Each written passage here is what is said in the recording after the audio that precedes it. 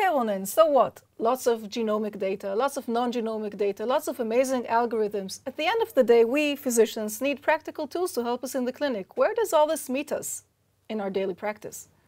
Well, first of all, I'm sure you are aware that all the things that we have discussed are very connected or very related to medical research.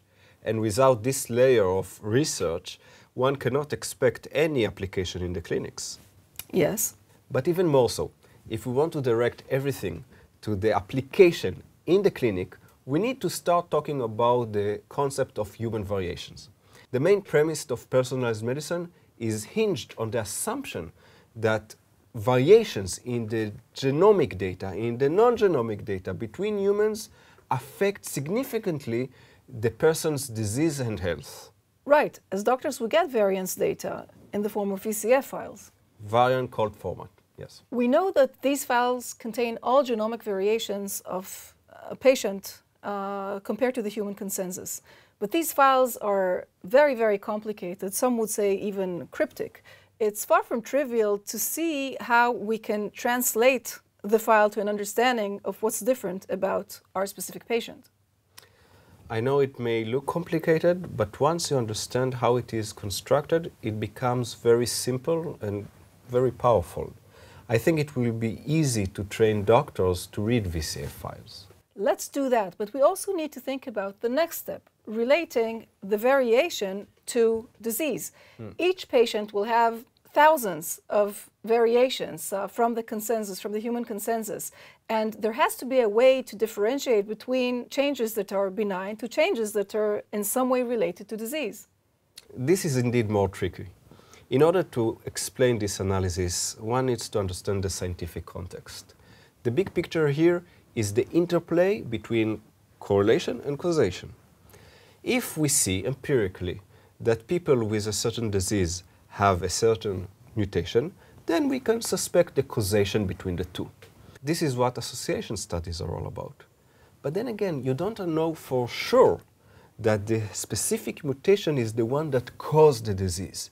You don't know how it caused the disease, and most importantly, you don't know how to treat the disease. Correlations, especially those that are found automatically, can be very misleading. Well, you know, and as physicians, we usually prefer to have some kind of mechanistic understanding before treating patients. Do you think that these automatic machine-generated correlations can in some way be a first step towards better mechanistic understanding? So far, only in a limited way. Let me explain with an analogy from the digital revolution.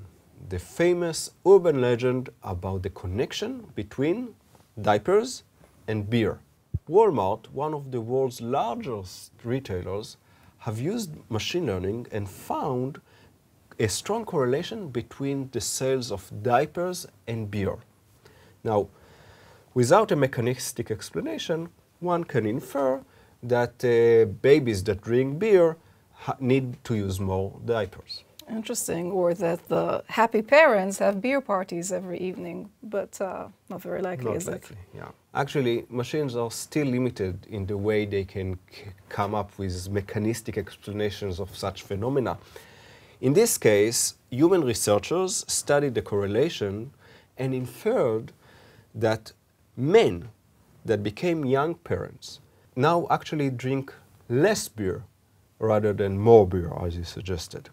But they drink less in bars, because now they have limited time to go out and celebrate with friends. So, when they go and buy diapers on Friday nights and they agonize about their new situation, they feel like they deserve to buy a six-pack of beer to drink at home. Interesting. Now, what Walmart tried to do is to put the stand of beer near the stand of diapers in order to increase serendipitous purchases of beers by more men and in other days of the week. The result, according to the urban legend, was astonishing and made Walmart make a fortune. This confirmed the hypothesis. Well, going back to medicine, I'm sure that making sense of data coming from, for example, areas of the genome of an unknown function as opposed to coding regions, or understanding diseases which are not monogenic would be much more complicated. John Molt. He can give fantastic explanation on human variations, as well as how doctors can treat different kinds of diseases. Yes, he will. Okay, and I'll see you next week for another Spotlight session.